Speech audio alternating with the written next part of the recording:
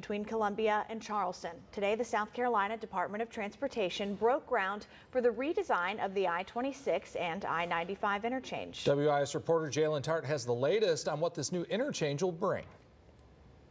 Governor Henry McMaster, along with state officials, repeatedly stated during the groundbreaking ceremony that this project will ensure safety for drivers who go through the I-95 and I-26 interchange. That's a great day on I-26.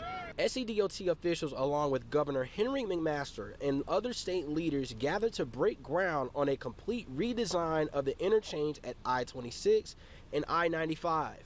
Truck driver Brandy Gilmore drives through that interchange frequently. She says this project is desperately needed. That can improve on the roads, but it's going to take time. Like for us being truck drivers, it's going to be more aggravation with the work going on and us trying to do our work at the same time. It's going to hinder us. It's going to hinder traffic. It's going to be a big mess. The project will realign the ramps to provide more direct, free-flowing movement from one interstate to the other.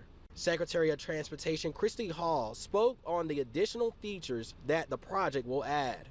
This upgrade, which as you heard mentioned is a $250 million investment to completely modernize it and set the stage for the widening of the rest of I-26 to tie into it, as well as the widening of I-95 as we continue to advance those areas as well. The total cost for the project is $240 million, which is being funded by the National Highway Performance Funds along with other state funds.